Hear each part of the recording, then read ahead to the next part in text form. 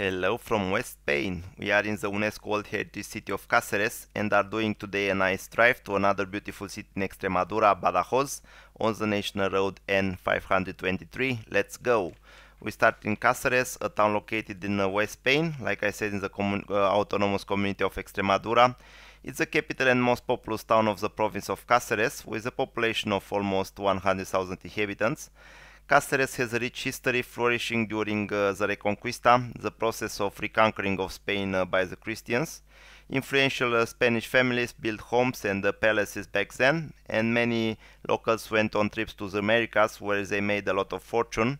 Nowadays, Caceres is a very attractive city, visitors coming here for the rich historical heritage, with remains from the Roman occupation and many old buildings dating from medieval times, Moorish occupation and the golden age of Jewish culture in Spain.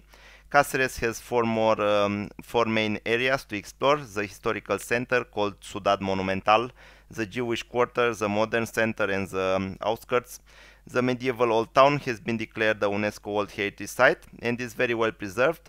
We stayed for 2 nights here in Caceres, enjoyed it a lot to discover the different parts of the city. Filmed also some clips from our rocks. Let's see them before driving further.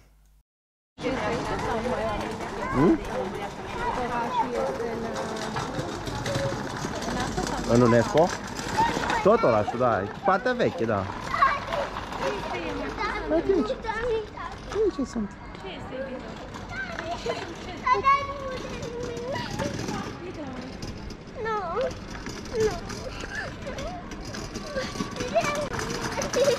Ca să ne supere, mă?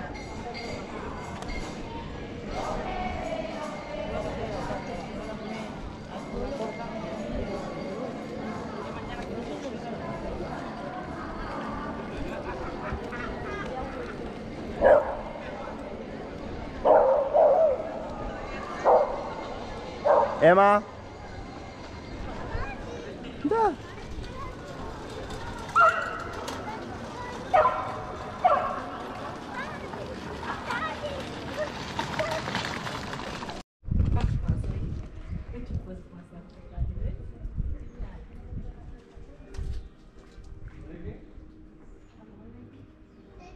E foarte fotogenic locul. Nu? Mhm.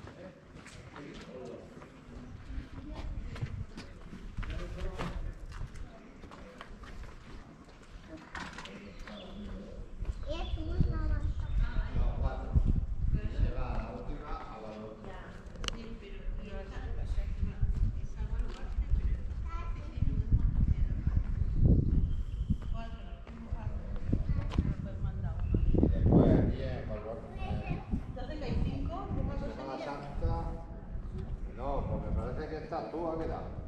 No, pero la pedí. Hostia, entonces ¿quién está?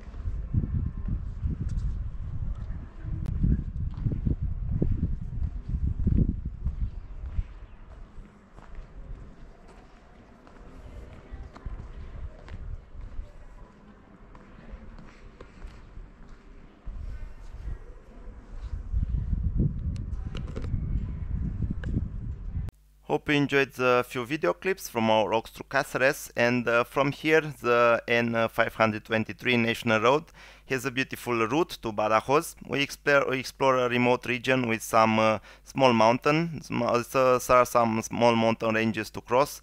They offer nice wide views around. There are also some villages on the way, but the area has a very low population density.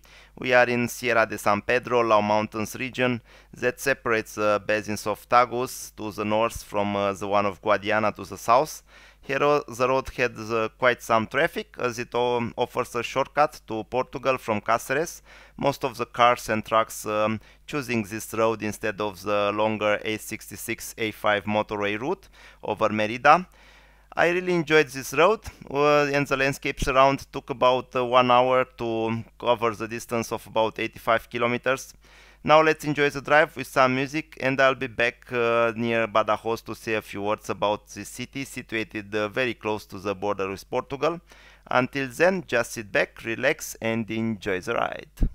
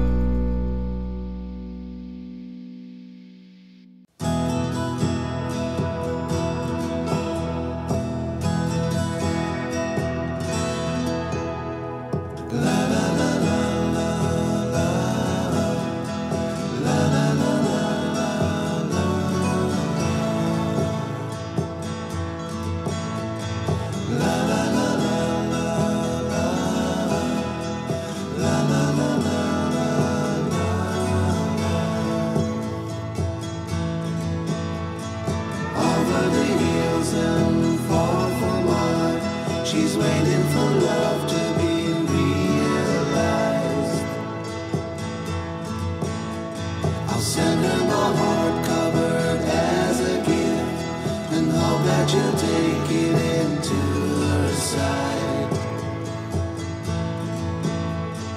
La la la la la la la la la la.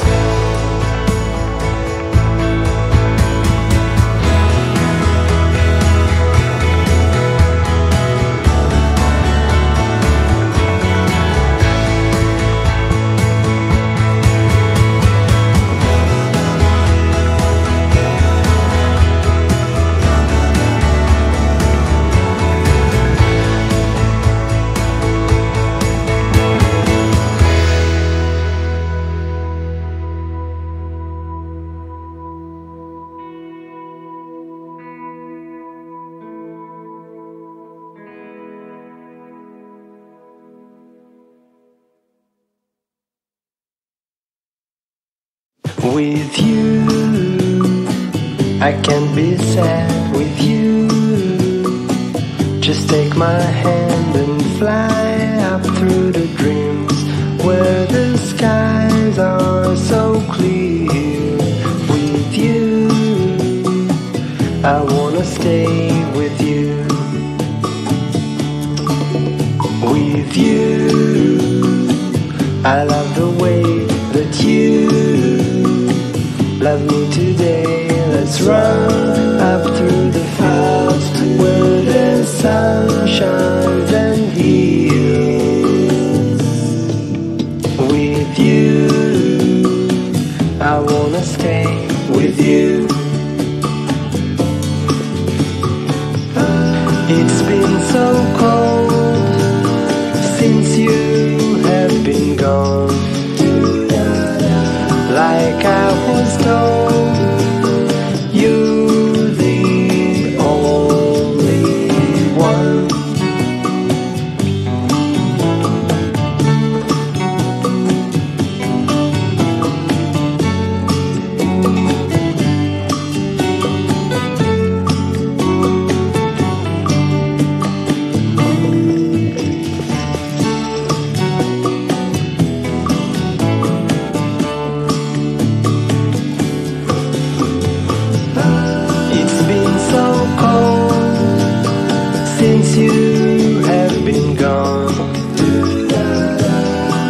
like I was told. You're the only one. I can't be sad with you. Just take my hand and fly up to the top where the skies are so clear. With you, I wanna stay with you. I wanna stay with you. I wanna stay with you.